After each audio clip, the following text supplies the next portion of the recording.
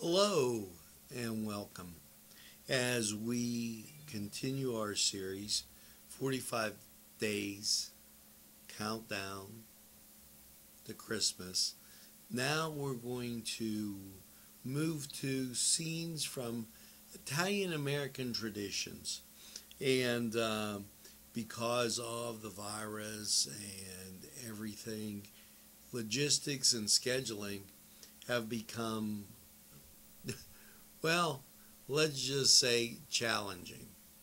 This is sponsored by the Ed and Donald DeCarbo Funeral Home and Crematorium. As we start, the Italian-American tradition holiday season really gets underway at the onset of fall. Some Italian Americans recognize October as Italian Heritage Month. And you might think to your grandparents about those roasting peppers on the grill and canning and making sausage and wine.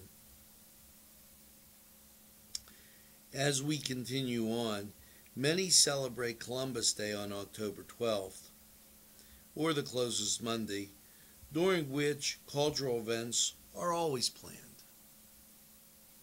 In the beginning of November, we have two religious feasts, All Saints' Day to honor the saints, which might have specific feast days assigned to them, and All Souls' Day to honor the loved ones no longer with us. In the Italian traditions, there are special rituals, even recipes, associated with these holy days, such as baking small bean-shaped cookies called fava di morte, dead man's beans, on All Souls' Day.